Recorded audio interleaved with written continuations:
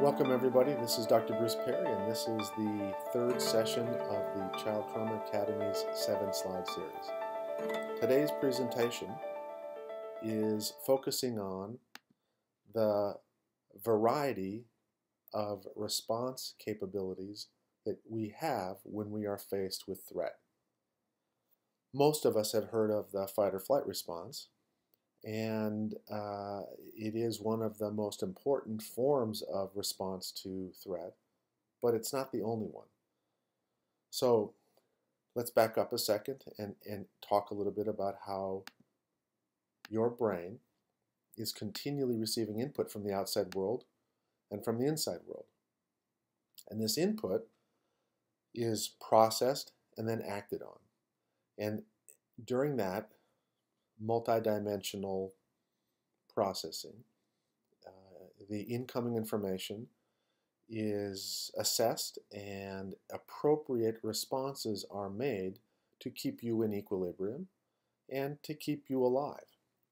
So as your brain is monitoring internal signals like the amount of oxygen and external signals like the relational milieu, you're essentially getting input that will help you decide whether or not you're safe or whether you're threatened.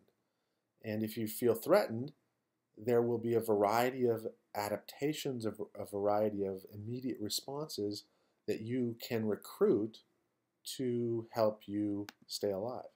And many of these you're familiar with. Everybody in this field has heard about cortisol. Cortisol is one of the many chemicals involved in keeping you in equilibrium. There are central nervous system mechanisms that involve norepinephrine, and most of these originate here in the locus coeruleus, and these neurons send distributions through multiple parts of the brain, allowing you to recruit and orchestrate functioning across a diverse range of systems in the brain. All of this together allows you to have a very flexible and very complex adaptive response to stress and threat. In general, you can classify these capabilities into two broad continuum. One continuum is the classic fight or flight continuum. We refer to this as the hyperarousal continuum or the arousal continuum.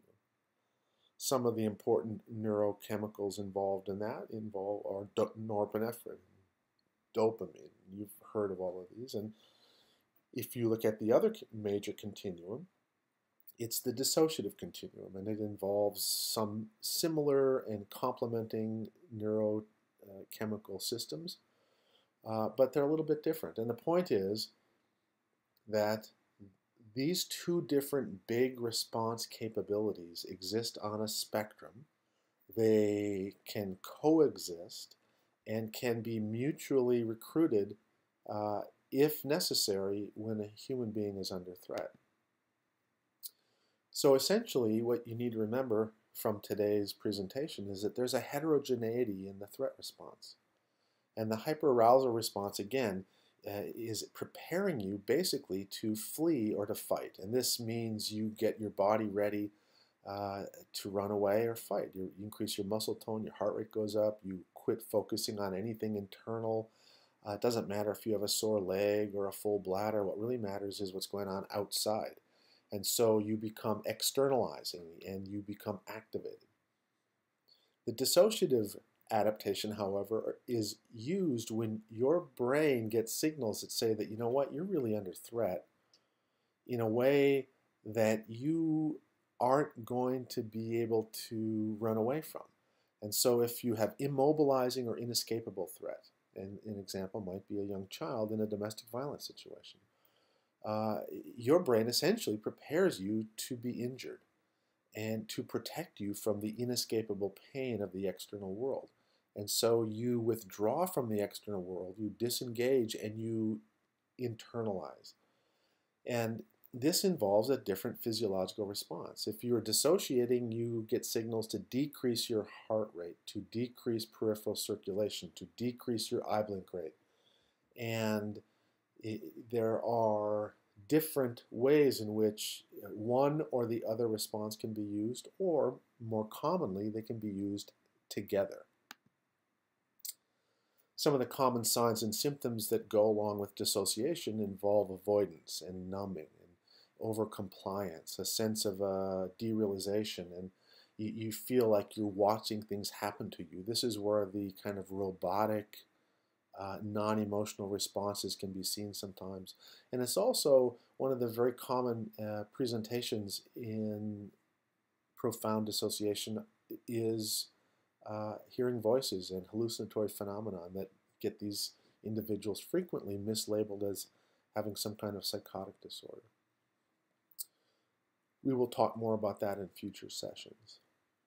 Now, the more common set of signs and symptoms that people are familiar with around trauma involve this hyperarousal continuum. So this hypervigilance and impulsivity and high resting heart rates and the things that go with externalizing behaviors.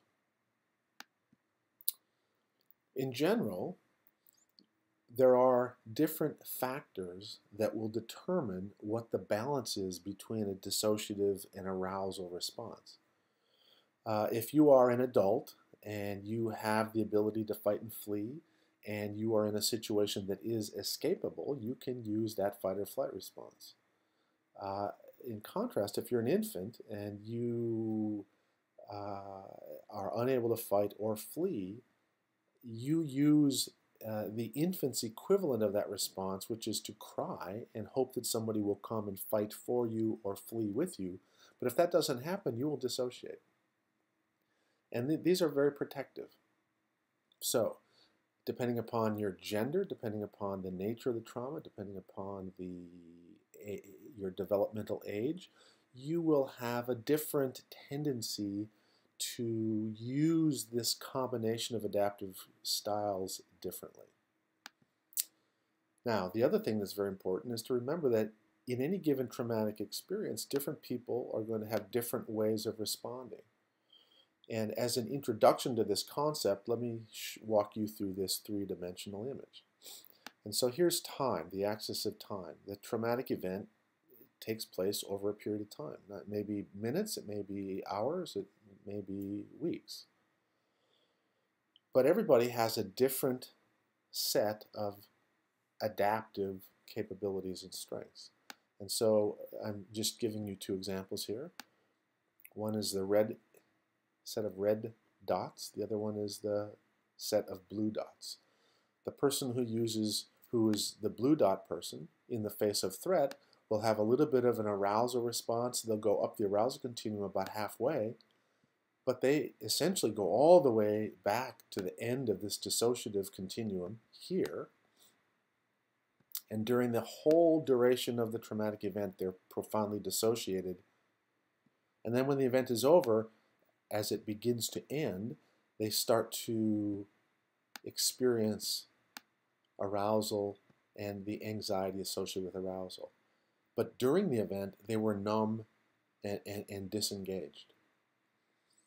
Now, the red individual has a different baseline level of arousal, and in the face of threat, has this extreme arousal response. And so they go to this high arousal response, but they, over time, also dissociate to some degree.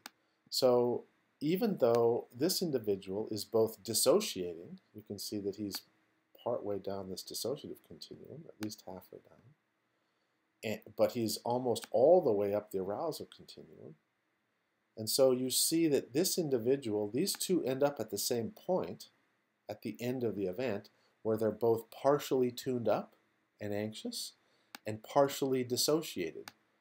But they got to that same point through a completely different trajectory. And this is something that you'll see if you ever spend time with individuals who share a common traumatic event. Different response patterns and different trajectories, which will, as we'll talk about in future sessions, result in different presentations for physical signs, symptoms, cognitive recollection, and so forth. The interesting thing is, both of these individuals went through the exact same event, but because of their different states of arousal during the event, they'll have completely different recollection about what happened. The person who's blue will remember some details of the event that the person in red does not remember, and the person in red will remember some things that the person in blue will not remember at all. And this leads to this very spotty form of traumatic recollection of events. And again, we'll talk more about that when we talk about traumatic memory in future sessions.